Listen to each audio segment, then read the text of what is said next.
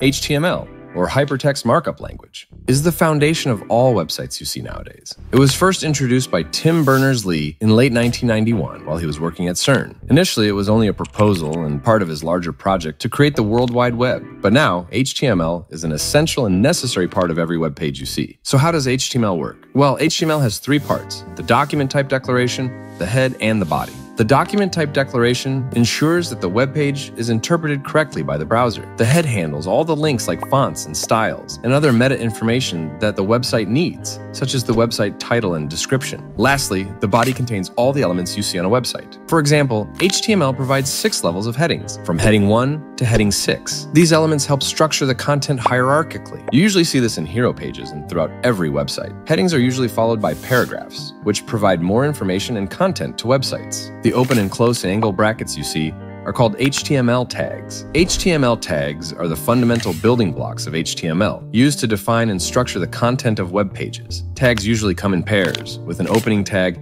and a closing tag defined by a slash inside the tag. For example, if we want to create a website for cat lovers and write a blog with content about the top 5 cat facts, we first need to define our website title in the head. Then we add an heading 1 tag with the content of top 5 cat facts, followed by the facts title using heading 2 for subheadings, and a paragraph tag for the content. But it feels bland and lacking. What if we add an image before the facts? Well, we just add an image tag in our HTML file. Images are an essential part of web content, adding visual appeal and enhancing user experience. In HTML, images are embedded using the image tag. This tag is self-closing, meaning it does not have a separate closing tag. HTML tags also have attributes. For example, the image tag has the attributes of src, which is short for source, and an alt attribute, which is used when the src doesn't work. src can take image address links online and offline. For instance, if we find a cute cat image on Google and want to include it on our website, we just copy its image address, paste it into the src attribute, and then add alt text like cat picture and tada!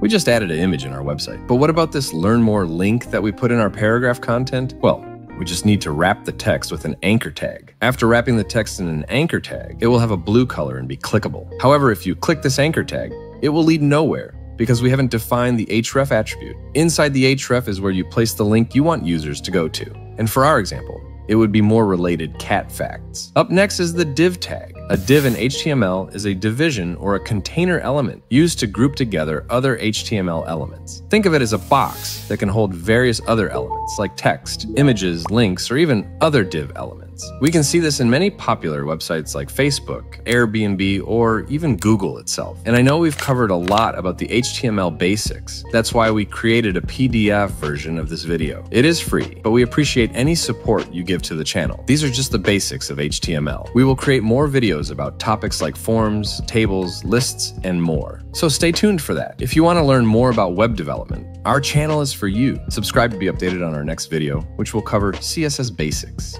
Thank you for watching.